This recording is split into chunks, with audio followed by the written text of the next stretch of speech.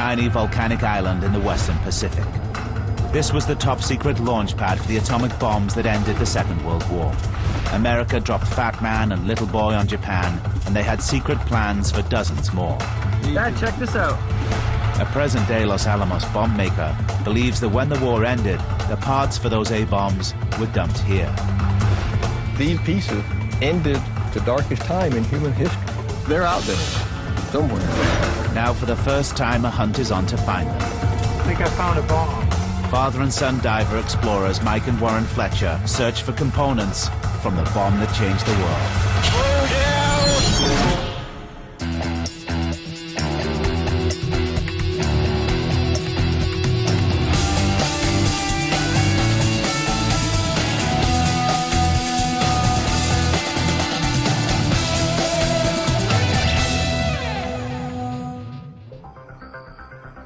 Glenn McDuff is a nuclear physicist and bomb builder.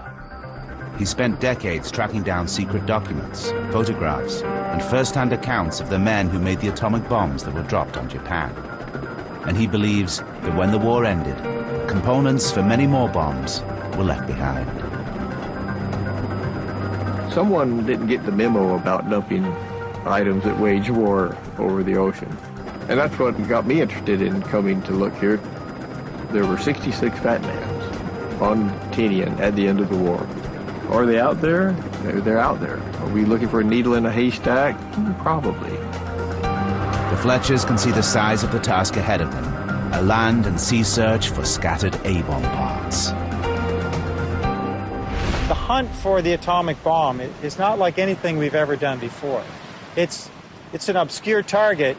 We know that there could very well be pieces, especially of Fat Man, out here in these waters. Tinian is nearly 2,500 kilometers from Japan. Underwater volcanoes and deep chasms in the seabed surround the island. Today, sport divers consider the region one of the best dive sites on the planet. But in 1945, it was the site of the busiest airport in the world. Tinian was the launch pad in the fight against Japan. The island was home to Project Alberta, a top-secret operation that built the first atomic weapons used in combat. The American commanders wanted Project Alberta to run like a factory. Each month, 3 atomic bombs could be assembled and dropped until Japan surrendered. On August the 6th, 1945, Little Boy was dropped on Hiroshima. 3 days later, Fat Man destroyed much of Nagasaki. Another atomic bomb was nearly ready to go with more waiting in the wings, but Japan chose surrender over annihilation. Today, not a single first-generation bomb survives. The team want to find the Fat Man casings and bomb components that were left behind. A direct connection to the original atomic weapons and the scientists of Project Alberta. A discovery that would make history. How many times have you been on the island? First time. Really? Never. We're here with Glenn to try and understand the importance of this island as a staging point of the dropping of the bomb that changed the world. There's a connection between this island and that event that's lost here in the jungle and here offshore. So if we stumble onto something, you're going to know what we got our hands on? I hope so. Project Alberta brought 270 tons of equipment. For Glenn, the quest to find a piece of the original A-bomb is a scientific holy grail. He's convinced the material can still be found. The search begins on Tinian's abandoned aircraft runways. This is where Fat Man and Little Boy began their fateful journeys to Japan. The bomb loading pits are still here. This did make world wars obsolete. It made wars not worth fighting anymore. And the horror that led up to this, that we actually had to do something like this to stop, to end a world war. That's kind of awe-inspiring. The atomic bombs comprised hundreds of parts that were brought to the island for assembly. But when the war ended, those bomb components just disappeared. The official U.S. military records state that the U.S. Army Air Forces dumped all top-secret A-bomb material up to 16 kilometers offshore in water up to 2 kilometers deep. Tinian lies near the deepest point in the world's oceans, the Mariana Trench, a yawning fissure 11 kilometers deep. The seabed starts to drop dramatically less than 5 kilometers offshore. Anything dumped here would likely never be found. But Glenn believes the official records are wrong. His research suggests that American military personnel simply moved the components for the bombs from somewhere near the airfield to the coast and dumped them in the shallow waters off this part of the island. The team looked for a coastal point near the runways. This has got to be a gutter for runway A. Yeah. Yes, drainage or maybe sewer. Drainage, because in a typhoon, it's a lot of water they got to get off that runway. Yeah. The other thing is, if they bulldozed all the way to the ocean for this trench, this might be a dump area. Yeah. Let's go take a look. An access road appears to lead directly from runway A to the ocean. Why don't you take a waypoint, Warb? Maybe we can consider coming back to dive and see what's off the end of this roadway. The ultimate thing here would be to find one of the Fat Man weapons cases. Fat Man is, that's the granddaddy of all the bombs. The Fletchers intend to dive just offshore, close to the island's runways. They're looking for anything connected with the atomic bomb. Components or casings, technological remnants of man's most terrible weapons. Their search is the first of its kind. Glenn really knows and understands not just the history of these events, but he understands the math and the physics that makes them work. Glenn dives too. Mike and Warren need his expertise to identify any bomb parts they discover. The dive takes them down 50 meters. Mike and Warren are using communication-enabled masks so they can alert each other to any finds.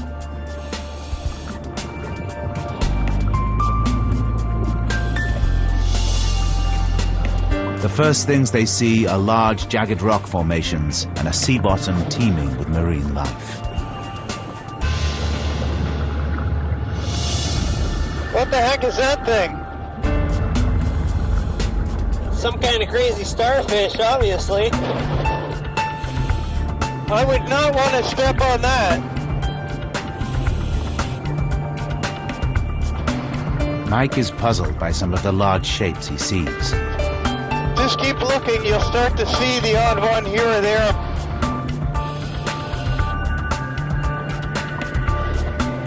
They look like man-made objects encrusted in coral.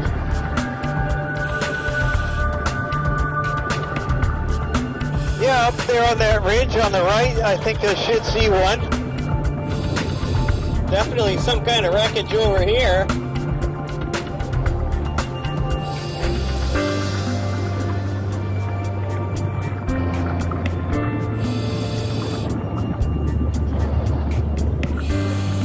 They need Glenn's expert eye. But the team must be careful. Tinian was a strategic base in World War II and heavily fought over. Live bombs and shells still litter the ocean floor. Glenn has studied the dimensions of each of the hundreds of components that make up an A-bomb. As time ticks away, he examines the object, hoping for a match.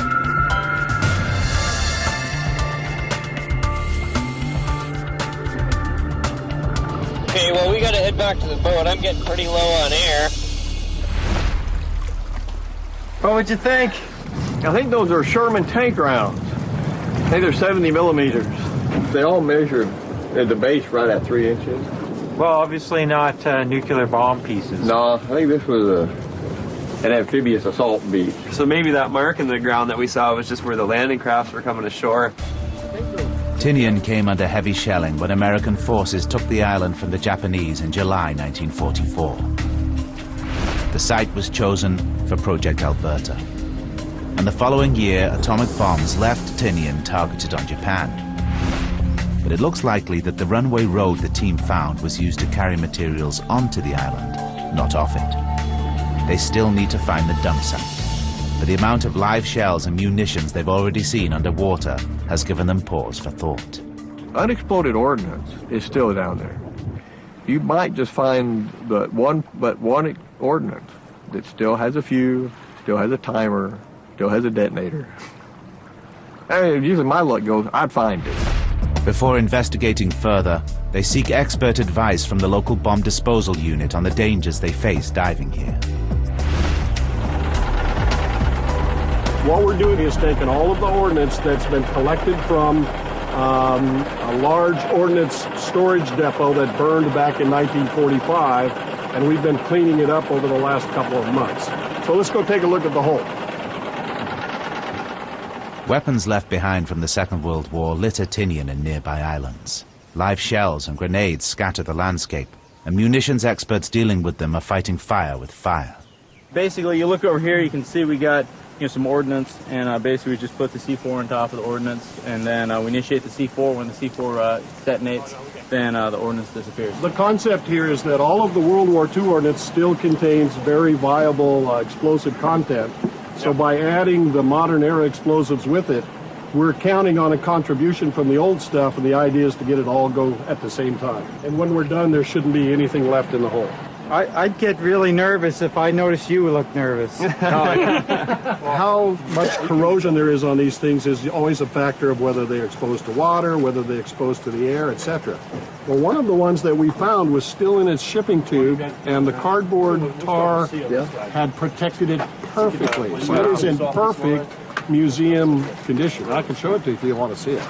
Here it is. Wow. That's amazing. That is exactly the same as everything else that's in that hole, but you see how corroded everything else is.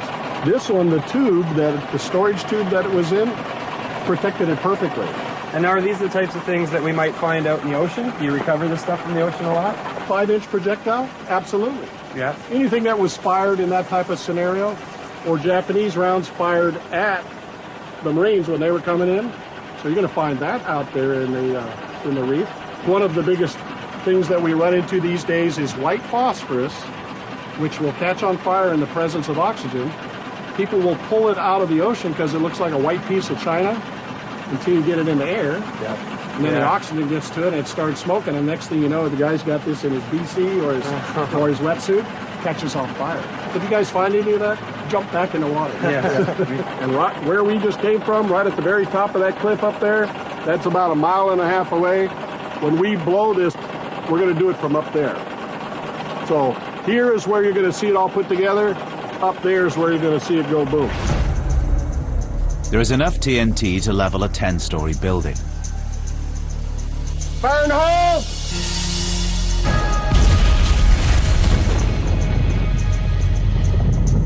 The cliff top is a safe vantage point, but an underwater encounter with a live shell could be fatal for the team.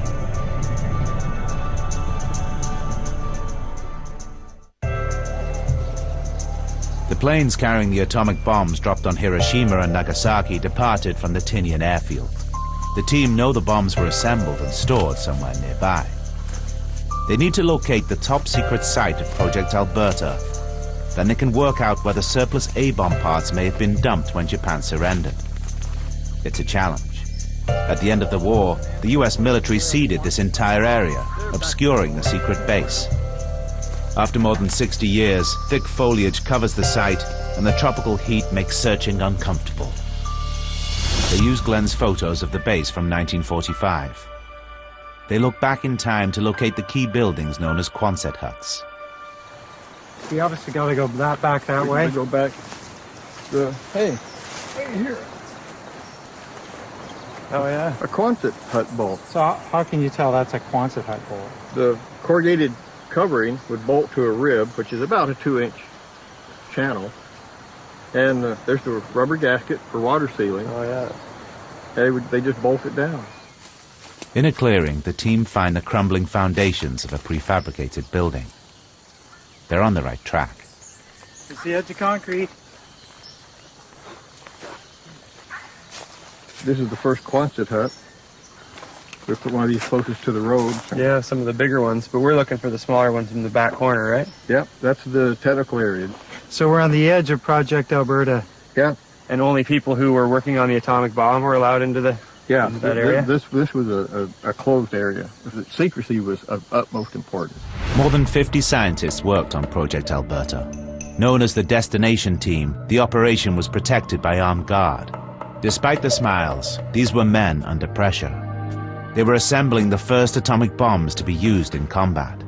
Bombs intended to kill tens of thousands of people, but that would end the war. We should hit probably some remnants of the next fence and then the next Quonset hut. Yeah, should be no problem from here. The photographs give the team a perspective on the past. Look at this. Look at this crack, this chip out of the concrete. It's right there, and just in front of it, there's the seam. There's the seam. So this is Quonset hut 4. In fact, if we hold up this picture, that's what we're looking at right there. You know all these guys, what did they actually do? They built and developed the blast measurements for the combat mission. So they could measure the intensity of the blast? Yeah, so they could measure the yield for Little Boy. And this is the blast gauge that they used on the Hiroshima mission. And what happened to all the different components and tools and buildings and everything that used to stand here? All this was dumped. The question is where? The team needs someone to interpret their findings and help guide their search. They turn to Project Alberta's unofficial photographer. Los Alamos, New Mexico, birthplace of the atomic bomb. Only a handful of Project Alberta scientists survive. Leon Smith is one of them. In 1945, he was a 25-year-old atomic scientist working on a top-secret project on Tinian. Can you tell us about your job on Tinian? There were 5 of us to work on the development and the combat assembly and delivery of the Little Boy and the Fat Man. We were expected to be able to test any of the components, repair them, do special things like set the altitude on the radars. Then 3 of us were to be able to fly with the bombs and to check them out using equipment which I had designed up to the moment of release. Leon did not get to accompany his bomb on its lethal journey. He lost out to a fellow scientist in a coin toss for the Hiroshima mission. In his downtime, he was the project's unofficial photographer, an insider with access to all areas. After the war, he was stationed on Tinian for a further 2 months, and he has information on where the bomb parts may have been dumped. I have heard that for explosives and other things, they were expected to go several miles west and drop it. But people in a hurry will often take shortcuts. And at that time, we were accustomed to taking a lot of shortcuts. So we're talking about big volumes of material here. Yeah, it's very large. There was one point of land on the west side of Tinian where, after the war, I observed truckloads of equipment just being pushed over the cliff into the ocean. Leon described the tipping point. Now Glenn and Warren must try to match their photos to a location. The map from 1945 called this Falbus Point.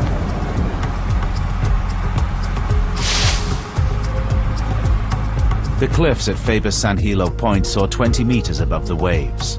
They create a bulging overhang the locals have nicknamed Dump Cove. At the end of the war, general military debris was dumped here. But Leon Smith believes this was also the trash can for atomic bomb parts. Oh man, this would be the perfect spot to dump stuff off. Yeah. Nice flat approach. It's got to be 50 feet at least. Sure looks like the spot here in your photo. And it looks like it hasn't changed much. Man, that would have been a busy spot the last few weeks, just truck after truck Truck coming. after truck. This is definitely the dive target. Oh yeah, we have to dive here, there's no question. We could find a casing that looks just like the original Fat Man bomb. Probably in the pieces, in one of the 3 pieces, but Okay. tails, front hemis, back hemis, nose pieces, but yeah. Right. Or any combination. Wouldn't that be something to find that? That would be a real find.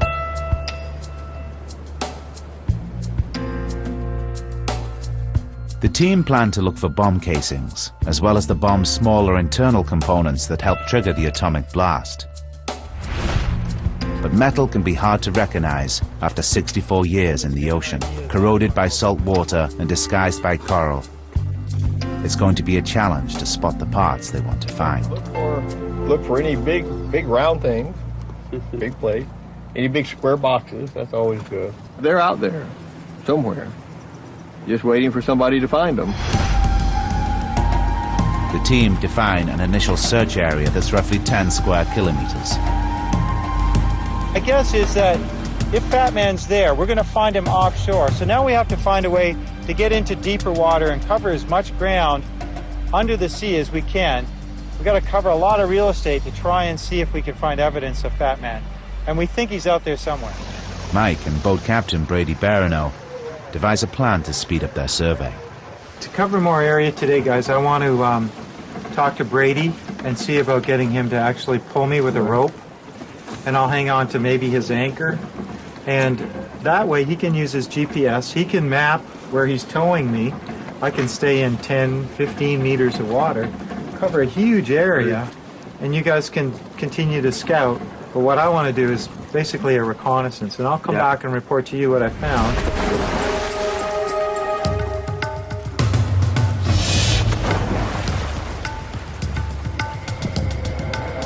The waters here are clear to around 60 meters, but the ocean rewards them as soon as they dive in. A massive World War II dumping ground stretches as far as they can see, just 15 meters below the surface. Tank parts, engines from planes, and shattered jeeps litter the aquatic landscape. And as they get closer, they spot smaller wartime objects patterning the coral seabed.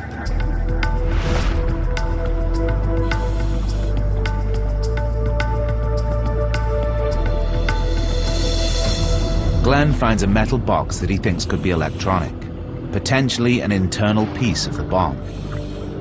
But coral cements it to the ocean floor. He can't pry it free.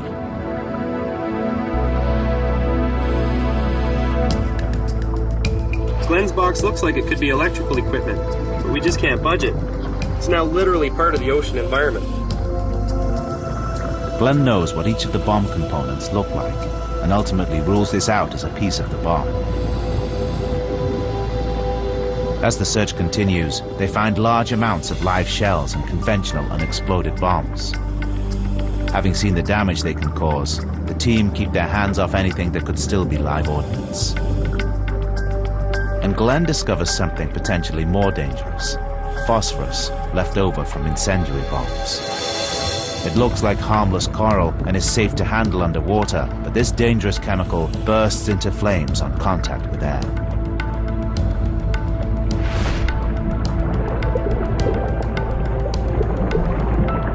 Mike surveys the seabed from a safer distance as he completes his tow scan. Everything's good, Brady. The seabed is literally lined with all sorts of evidence of the Second World War. Old jeeps and broken airplane parts and office supplies that were here on the island and just bulldozed into the sea. As soon as you hit the water and look down, you're flabbergasted. There is stuff everywhere. This is the first official search for A-bomb parts in these waters. Glenn has been tracking this story for decades, and he is like a child in a candy shop. He can't drag himself away. I have double tanks on. He's just in there with a single 80 cubic foot tank, and I was amazed at how long he stayed underwater. The guy breathes like a turtle. It's unbelievable. And I think he was just so into it. He was really, controlling his breathing and just, he wanted to stay in there as long as he could. And I kept looking at his gauge, and it was getting lower and lower, and I'd ask him if he wanted to go up, and he'd be like, no, I want to stay down. How much air do you have left? I thought I was going to have to drag you off the bottom there. I could tell you didn't want to go. I figured I was just going to almost suck this one dry. There's much stuff to look. You could look for decades down there. I'm sure you could. I can't believe all the stuff down there. It's everywhere. Airplane engines and tanks and old Jeep chassis. But it's just everywhere you look, like forever. And every little divot, wash the sand out of it, there's something in every little hole. So what about the bomb casings? I mean, we didn't see it today, but... We didn't see anything, but how far is this stuff? Every time I'd go to a new spot, I'd see something else. I'd go out there, and still you'd see more stuff in the background. And more stuff? Yeah. But Mike has something to report that could top their ocean floor experience. I think I found a bomb. Bomb? I thought it might even be a little boy, because it's kind of the right shape with the tail and the back assembly broken off. I'd like to take you guys and have a look. The atomic bomb, codenamed Little Boy, was dropped on Japan August 6, 1945. The force of its explosion equaling more than 12,000 tons of TNT. 3 days later, Fat Man blasted Nagasaki with the equivalent of 18,000 tons. The scientists' focus was on the bigger bomb, so they believed most of the components dumped here would be parts of fat men. A Little Boy casing would be a remarkable discovery.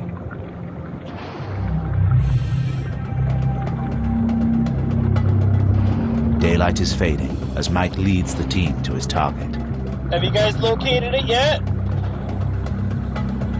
Okay, we're over top of it now.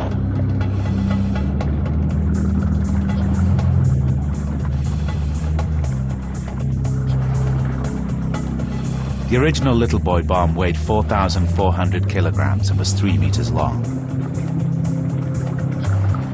Mike's target is missing the tail fin.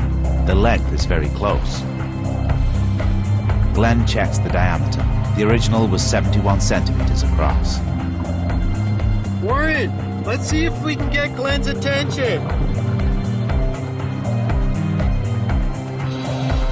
Oh no, he's looking at me like this isn't it. No, he doesn't think it's Little Boy.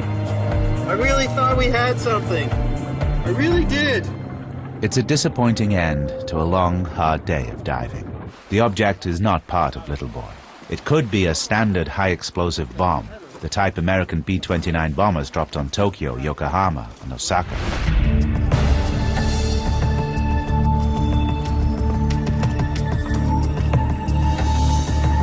The next day, the hunt starts over at Dump Cove. Again, the team's support boat tows Mike across the search area, and once more, a large shape on the seabed catches his eye. Bombs litter the ocean floor around Tinian, but sometimes the planes transporting them ended up there too. Well, I think I found components of an entire plane. The island was base for a fleet of B-29 bombers, and 15 of them were very special, modified to carry atomic bombs. These planes were called silver planes. Each one was adapted to transport and power the A-bomb, and they were fitted with special radar to ensure the bomb's accuracy. These planes have unusual propellers. All four had variable pitch.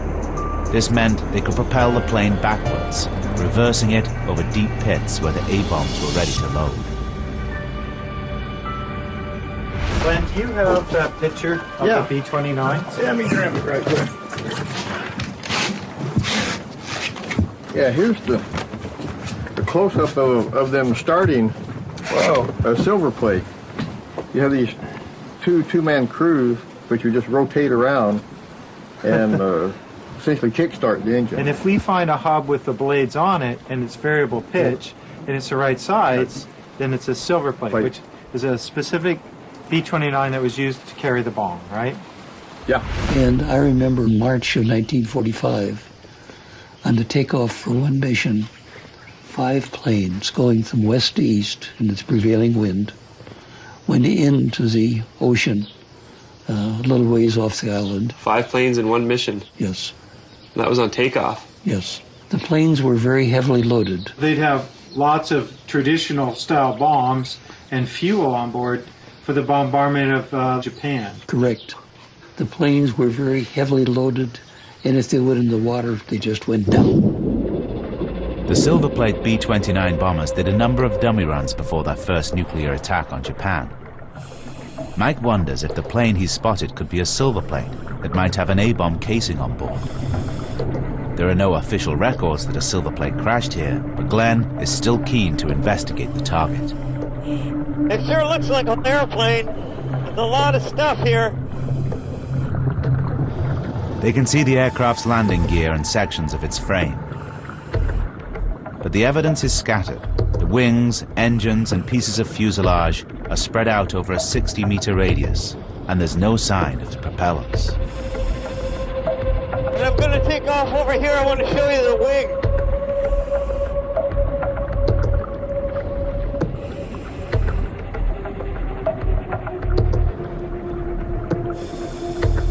The ocean floor has absorbed the plane's wings, creating a skeletal refuge for underwater life.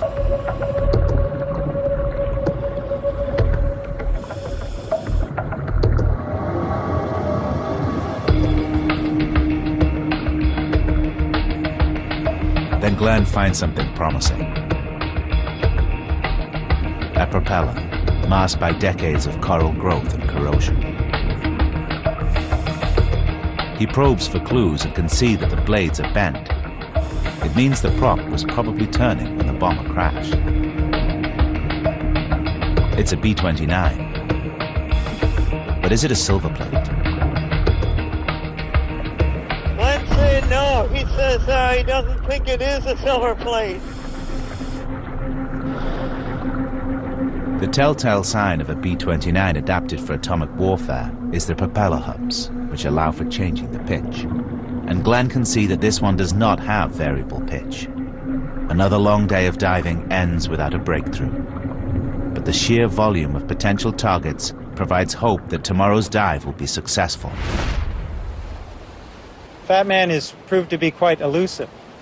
I've dove on a lot of targets that I thought might lead to Fat Man. I've been disappointed more than once now, but I'm going to stay with the plan and see if we can't make history by finding what would be one of the last bits and pieces of this important bomb, the Fat Man. At first light, the team return to continue their search of Dump Cove. They have no choice but to push their investigation to the outer edge of the target area, beyond which the seabed quickly drops to more than 400 meters, too deep to dive. These waters border the deepest in the world. Anything dumped there may never be found. Glenn heads off alone to investigate the uneven seabed. A large cylinder sitting alone away from the rest of the war debris attracts his attention. Its size and shape suggest it could be the casing for a Fat Man bomb. I was swimming off, I was looking around, I'm like, what's that big pimple-looking thing on the bottom? You know, and if you look around, there's not another one like it anywhere. No. So I swam up over it, and half of the circumference is perfectly round. Right. Which is really odd, but it's really encrusted, so I swam down and looked at it, but it's hollow. Mm-hmm. The whole thing is hollow. Well, it was almost the right size to be a Fat Man. Yeah. Like once you add the crustaceans. Yeah, I measured it, and it's a little over 5 feet. The Fat Man was 5 foot diameter. It's the right shape, it's the right size, it's the right location. This looks very suspicious. Hey, maybe we have something here.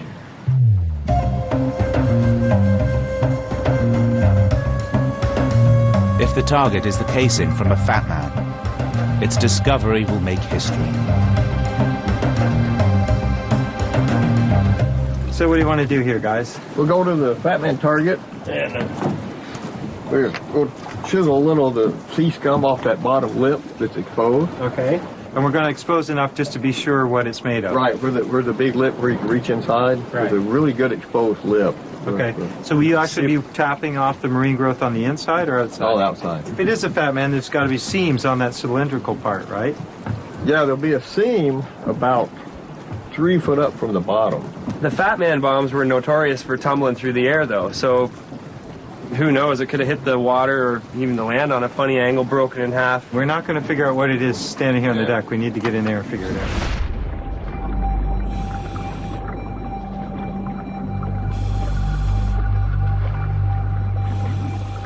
On his first encounter, Glenn saw the object was hollow, so there is no danger of explosion. Having gained permission from the local government, he chips away at the coral, looking for clues to its genesis.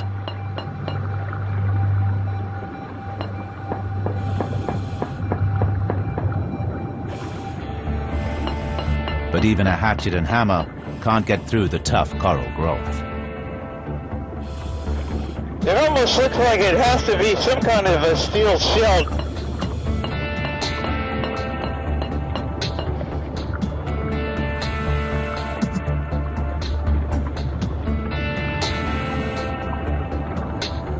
Looks like he's not sure what we've got here. The mystery is proving tough to crack. Their breathing mix is running low, so they are forced to surface.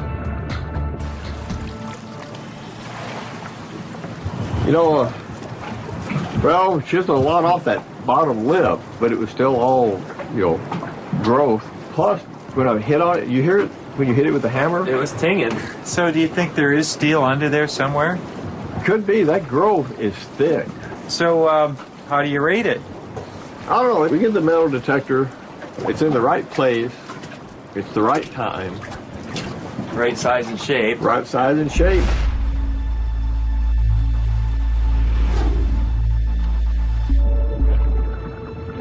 But is there steel under the object's coral coat? I'm gonna go get the metal detector, okay? Glenn and Mike take turns to use the metal detector. They calibrate it by monitoring their metal air tanks.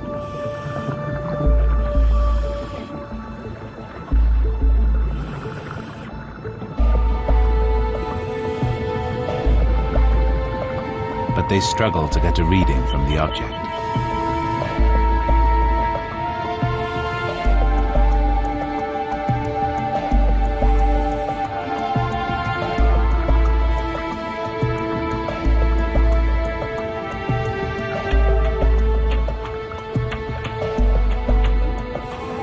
Eventually, they give up. Looks like it's coral, after all. Nothing. No beep, no hum. There's no metal inside the clump that, for a while, had us going.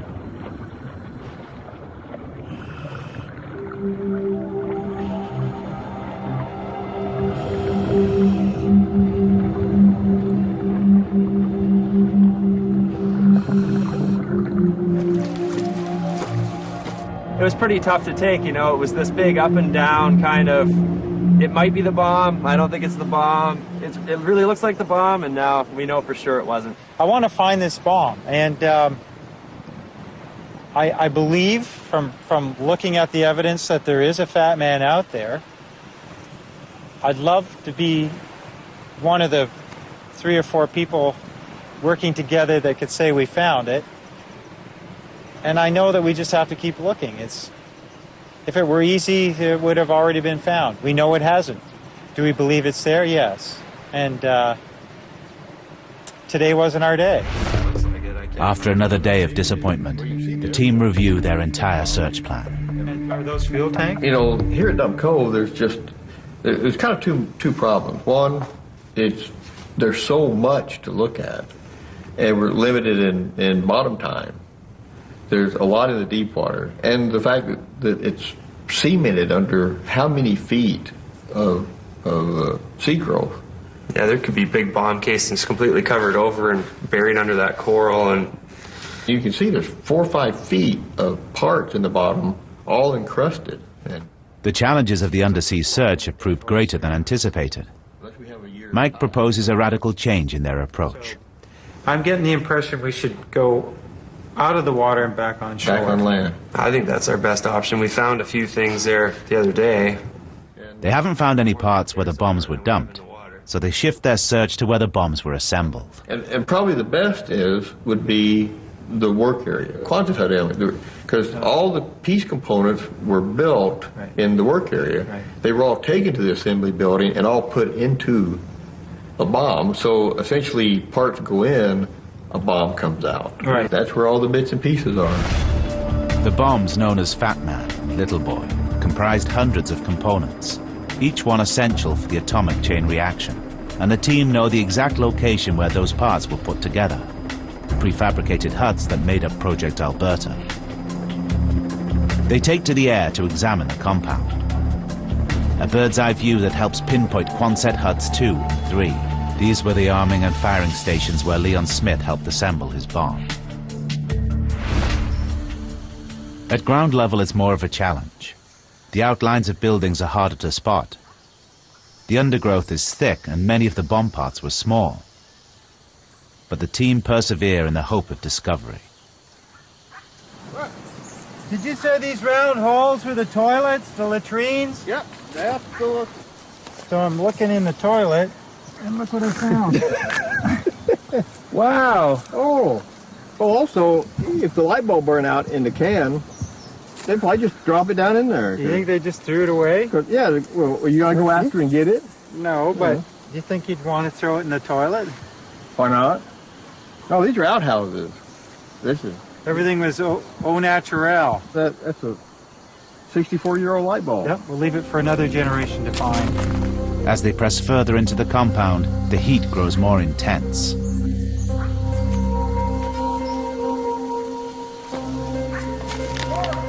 Yeah. Hey, Mike! Yeah, come on over. The shift from a sea to land search looks like it's about to pay off. Nuclear scientist Glenn McDuff has found a piece of equipment that helped ensure Fat Man and Little Boy detonated at the right altitude above the ground. Looks like it's a cavity tuning meter. This will be hooked to the radar unit. The bomb's 4 radar units were used to measure the distance to the ground as the bomb fell. When the radar determined that the bomb had reached ground zero, the height above the ground designated for explosion, it would trigger the detonation process. So this is for setting the frequency that we're actually on the bombs? The bombs, they tuned each radar separately so that nobody knew what the frequencies were. In case the enemy wanted to jam, they didn't know what frequencies to jam. Oh, it's possible that this particular unit was used to set the frequency on Fat Man. And Little Boy, both. It's in the right location. This is what they did in this Quonset hut. Well, it says a lot about the disposal of everything here on this at Project Alberta. Yeah, and after being around here, you can kind of tell. Wouldn't you be ready to get out of here? Oh yeah, yeah. I'm ready to call it the end of a day, let alone the end of a war. Oh, here's something, Glenn. It's like an electrical insulator. Oh, really? Oh, and some connectors or something right here, too. Oh, yeah. Let's see. No, these are electrical connectors here. Yeah. Dad, check this out. What do you think they are? These are... Electrical insulators? No, they're connectors. No, these are little amphenol connectors. Yeah, but again, we're in one of the Army firing and fusing huts. So these are probably... Oh, yeah. That's a multi-pin connector. These are probably out of the clock box. On top of the bombs where you had all the pull-out wires. So when it dropped, it pulled these wires and it started all the functions. So these would actually be parts of the bomb? Yeah. This is a big discovery for the team, a vital component and critical link in the bomb's deadly chain reaction. It was a part that gave life to death. This is really significant. These were components that would have been used in future weapons. These components may very likely, the one we picked up could have been dropped on Japan on August 24th, which was the next scheduled bomb drop. These are the spares. Notice these have never been used. Okay, the wires would get soldered in here. Would get soldered in there. I see. But these are spares because they were planning on building a lot of bombs. This is where they were built, in this hut right here. This is the arteries of the bomb. Right. Mm-hmm. And we'd have never found these underwater, even if they were dumped in the cove. They would be rusted away or buried and concreted over with coral. These are the pieces that ended the darkest time in human history. This is what did it. These simple little parts. The team take news of their find to Leon Smith, one of the few surviving scientists who assembled the atomic bombs on Tinian. Hey, Leon. Oh, Glenn. Hey. So nice to see you. Hey, how you doing? Up in the main work area where the Quonset huts were, there's still an awful lot of debris left around. We found components left over, and especially these connectors. These are clearly the type of connectors that were used in the electrical systems for both the Little Boy and the Fat Man, both on the firing set. and the fusing system. Every one of these, every wire, every connection was important. It takes me back to a very exciting point in time in my life. We were doing almost impossible things in times that you would now regard as impossible. We made things happen.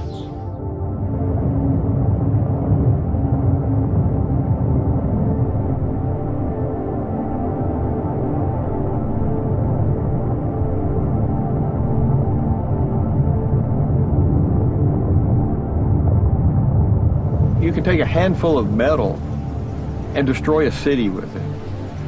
Maybe we shouldn't forget what these people did, because if we do forget, it's very likely we'll repeat history. And this is not one part of history anyone wants to repeat. And after all these years, do you think about the bomb and the effect it had and the impact of the bomb? The battle for Japan was scheduled for November 1 of 1945, just a few months into the future. I think the Japanese would have gone underground into guerrilla warfare. Casualties on both sides would have been simply unreal. How many deaths would you be willing to accept? How did I feel when the bomb was dropped on Hiroshima? I felt a sense of relief.